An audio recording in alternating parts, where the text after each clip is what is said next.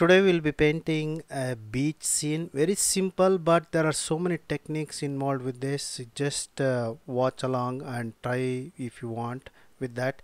So that is a beach scene with a reflection, and we'll go ahead and start painting. Before that, if you happen to enjoy this video, please take a moment to give it a like and subscribe. Also turn on notifications so that you don't miss new videos. Hello everyone, welcome back to my channel again. So today I have taken a very simple landscape, but yet I think it's beautiful, so you can actually try it out. Horizon level, if you look at it, actually is just the straight line. It's the horizon level, my eye level, both of them are meeting there. So that's the main thing you need to keep in mind.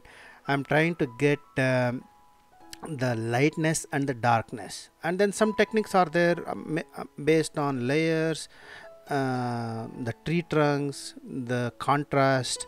All of them are actually based on certain things. So one thing you need to keep in mind is that the light source is from left, and when it falls on sand, so sand, there are 2-3 different things you need to keep in mind. Sand, sun hits, it looks very bright, and then wet sand, color changes.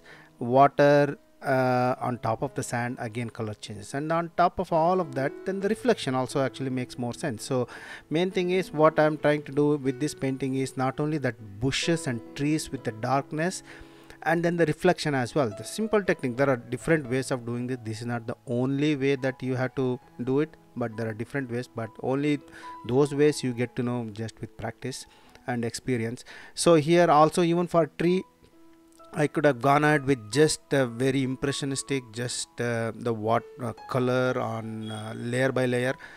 If not, now what I've done is I've taken some very old brush tip which was cut, and then I've just stippled. So I've stippled, but I did not use gouache. Gouache I've used only for the white line, because I just wanted to bring that light line on that on the water edge near the beach. So apart from that, everything is actually simple. The reflection, wet sand, the brightness of the sand, and then some stones. I didn't want to leave that empty, so all the elements I've just put that into this composition.